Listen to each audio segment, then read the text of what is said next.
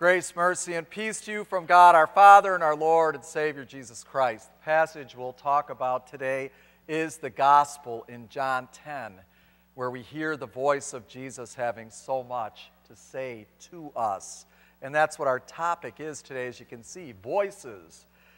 I mentioned at the 9 o'clock service when I was walking up from where I was seated that I did something that I usually do before I start to talk in the sermon.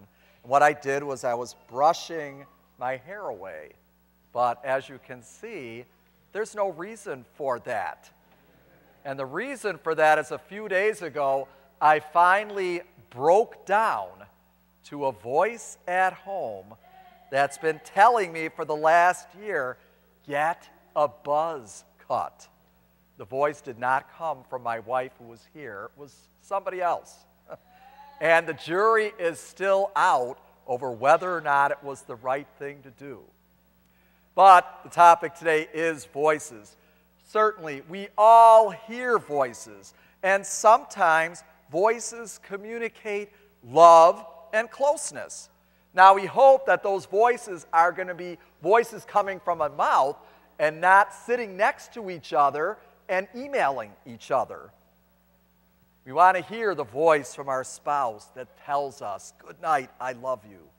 Other voices that we hear encourage us to do good things. Some things that we like, and others, again, that we know are good, but they might not be so exciting. Seriously, though, there are voices that communicate a parent's heartfelt desire for the eternal well-being of their child as they bring their beloved child or their beloved children into the Lord's kingdom through the water of baptism. And then, as parents have done in this very service, they publicly speak their promise to raise their children in the Lord's kingdom, to raise them to be children of God all the days of their lives. And certainly, we are privileged to be here as the parents of Andrew, Sarah, and Lauren have brought them into the water of baptism, and as the parents of Maya have brought Maya into the water of baptism in God's kingdom too. So we are thankful for that. But in this communicated saturation world in which we live, we hear voices. We hear voices, especially in an election year like this, that would call us to vote for a certain candidate. And also, we hear all kinds of dissonant voices every single day. Voices such as in the world of rap music that would purport to be entertainment, but actually they advocate drug use, violence, and abuse of women and others. And also we hear voices from protesters who are calling for peace and resistance to NATO, which sounds good in some ways, at least calling for peace. But ironically, when they're calling for peace, very often they use disgusting and violent means to make their point. And for these people with dissonant voices, we pray that they would hear the right voice and use a better means to get across their message. But as we think of all the voices that we hear in our lives every day, we have a question to ask ourselves, and that question is, who do we actually trust? Whose voice can we listen to that we can believe and follow? From the old days, the earlier days in our country, we had people that you could trust. Probably everybody in the United States trusted George Washington. After all, didn't he say, "I cannot tell a lie"? And surely Americans everywhere could trust honest Abe Lincoln. But as we take a look at the world of politics today, sadly, right now it seems like opinions are so polarized, they're as far as the East is from the West, that there doesn't seem to be one person that everyone in the United States will trust and listen to in the world of politics. There just don't seem to be any George Washingtons or Honest Abe Lincolns right now in this moment. But how about in the world of religion, in the world of faithfulness? In our lifetime, there certainly are religious leaders who command widespread respect, probably even worldwide respect, such as the Dalai Lama, the leader of Tibetan Buddhists, a man that we can respect in so many ways, a man with whom we are in sympathy for the cause that he stands for. But as a spiritual leader, he's a Buddhist. He doesn't speak for Christ. So we want him to hear the voice of Jesus as well as we do. So when we are considering which religious leaders are trustworthy in their preaching and teaching, you and I really have to be careful. We have to be more careful now than ever before. And we have to ask ourselves the question, when we're listening to someone who purports to be a spiritual teacher, when we hear what they say, do we hear the voice of Jesus coming from them that proclaims to each of us the true message and heart and core of Jesus, which is, I love you. I love you so much that I came to die in your place to overcome your sin. Do we hear the voice of Jesus coming to us that says, love the Lord your God with all your heart, with all your soul, with all your mind, and love your neighbor as yourself? One thing that's totally true, and we all know it, is the fact that no human being is perfect, and no merely human voice has all the answers for the questions, the problems, and the challenges of our lives. Today is the fourth Sunday in the season of Easter. And the fourth Sunday of Easter, traditionally for many, many years, has been a time that the church sets aside to focus on Jesus as he calls himself our Good Shepherd. And in today's gospel in John 10, we see revealed in a very simple way that there is one whose voice we can trust implicitly. And of course, that one is Jesus. In the verses that come just before the gospel passage that I read a few minutes ago from John 10, Jesus said, truly, truly, I say to you, he who does not enter the sheepfold by the door, but climbs in by another way, that man's a thief and a robber. But he who enters by the door is the shepherd of the sheep. To him the gatekeeper opens. And then here is the key verse, and please read this with me. The sheep hear his voice, and he calls his own sheep by name and leads them out. When he has brought out all his own, he goes before them, and the sheep follow him, for they know his voice. A stranger they will not follow, but they will flee from him, for they do not know the voice of strangers. So sheep hear the voice of their shepherd. And in the Middle East of Jesus' day, the herds of all kinds of shepherds would be gathered together in one place, in one fold. And you would have to wonder, how did all the different shepherds know which of the mass quantity of sheep actually were theirs? After all, they weren't split up into little groups that were all fenced in, but they were all put in one fold, and of course, they're wandering around and bumping around and getting all mixed up. And I don't know about you, but I'm sure I could not tell one sheep from another when there are a whole bunch of them gathered in one place. But shepherds had to be able to do that. They were responsible for their own sheep. So how did they accomplish that? They gave each of their sheep, as Jesus said in the passage, they gave them a name, and they called them by name. They would name their sheep based on how they look or based on some kind of a characteristic about the sheep that they observed. Now, none of us are shepherds, literally caring for a bunch of animals today. But as Mrs. Sherry mentioned in the children's talk, many of us do have pets.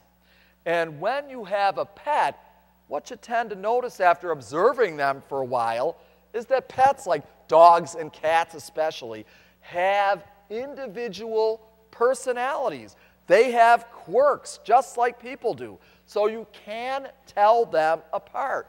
Or at least you can pick your own cat or dog out of a crowd. But in this case, when the shepherds would come to feed and water their flocks, they would call each of their sheep by that name that they had given them. And the sheep would recognize the voice of their shepherd. They would recognize their name. They would come out and they would go with their shepherd only. If someone else called their name, they wouldn't go. They only went with the shepherd that they recognized, with him and not another. So, what does that mean for us? We as God's people today are the Lord's sheep today. So we want to follow our shepherd and not another. And like the sheep in Jesus' day, we want to recognize the voice of our good shepherd and pay no attention to another shepherd if we don't recognize or trust that voice. Because one thing that is for sure today is that there are other voices that are calling out loudly. They're calling for our attention and our allegiance. Other voices besides that voice of Jesus the Good Shepherd. So as sheep, we want to be discerning. We want to understand and dwell on that voice of Jesus. And of course, we want to listen to him and follow him. Now, it's pretty clear that as we look at our own neighborhoods, the places where we work, the places where we shop, where we eat, where we run our errands, it's pretty clear that the world is coming to us right where we live. It's happening before our eyes. The world is living practically in our own backyard. The United States, throughout our history, has always been a nation of immigrants. And for the most part, for most of American history, the majority of immigrants came from Europe. First from Northern and Western Europe, then from Southern and Eastern Europe. And you can see that from the slide. This is a picture of immigrants who came to the United States about 1900, European people. The vast majority of these Europeans who came to our country, probably including most of our ancestors, were Christian in background. And if there were religious differences between us, they were the difference between being Lutheran or Catholic, Methodist or Presbyterian, Baptist, Episcopalian, Orthodox. While we differed in the outward ways that we would practice our faith or the ways we would worship, when you boil it down, the most essential elements of these denominations were and are the same today. Basically, sharing faith in Jesus Christ as God's only Son and our Savior. But now, everything's different. The immigration into our country is coming not so much from Europe, but it's coming from Asia, Africa, Central and South America, the Middle East, from all over the world. And while some of these immigrants are Christian in background, a huge number of them are not. Instead, they're Buddhists, Hindus, Muslims, Sikhs, adherents of a host of other religions that just a generation ago we would probably only recognize if we saw pictures of them and read an article about them in the National Geographic. But as it is, here they are. And all their lives they've been listening to other religious and spiritual voices. But now we have a new responsibility to pass on the voice and the message of Jesus to them. And without any doubt at all, it's infinitely, infinitely more important for us today as Christian sheep, as Christian people. It's important for us to discern and recognize the call, the voice of Jesus, our Good Shepherd. And the only way to do that is to become more and more and more familiar with His Word as it comes to us in the Bible. Because most religions share in common a commitment to reality and faithfulness to a God. But only in Jesus Christ do we have the true Word of God, the true guidance, the true forgiveness of sins, and the only true life this side of heaven, and also the only guarantee of eternal life in heaven with our Father. Last week, my wife Laura and I were at a 6-day conference for the Pastoral Leadership Institute in Colorado, and they had a theme for that conference that was called Mountain Streams. And the voices of all the speakers painted in a strong and powerful image that pulsed through the whole time that we were there. They painted the image of streams of living water that flood over us in our baptism. Streams of living water through which Jesus, our Good Shepherd, came to us to wash away our sins. And the flood of living water from Jesus to us is so great that it flows through us to others as you and I live out our lives in imitation of Him, and as we live our lives speaking of Him and showing Him to others, so that those living waters flow into them, bringing them into the number of believers who have new and eternal life.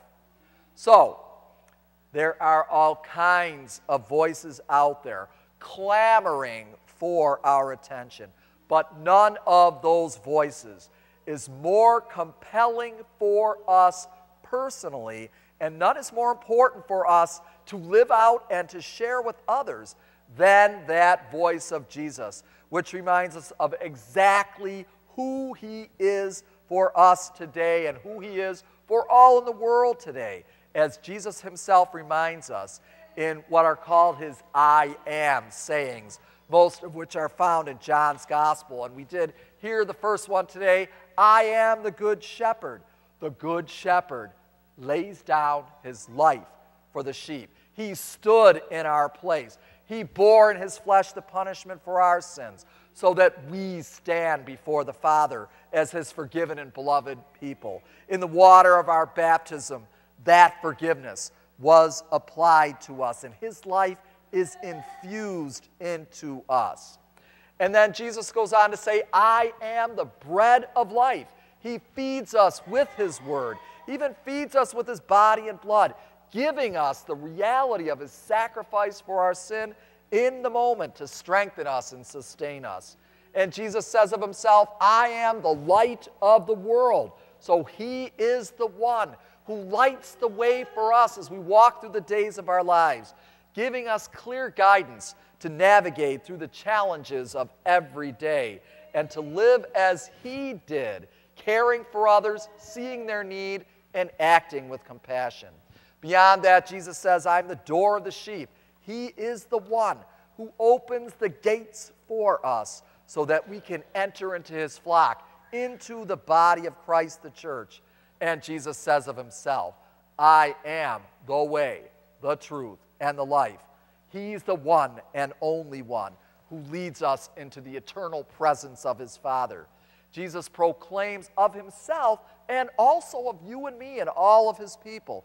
He says, I am the vine, you are the branches. So through Him, we are plugged into the source of life that then flows through us so that we bear fruit, so that we bring Him to others. We remain in Him, we connect others to Him. And finally, Jesus says, I am the resurrection and the life. Through our connection to Him, we have already the gift of eternal life in heaven with Him and with all whom we love who have gone before us in the faith. So clearly, that voice is the one voice that we want to hear and heed as we live out our lives, the voice of Jesus, the Good Shepherd, and none other. Amen. Now the peace of God, which passes all understanding, keep your hearts and minds through faith in Christ Jesus. Amen.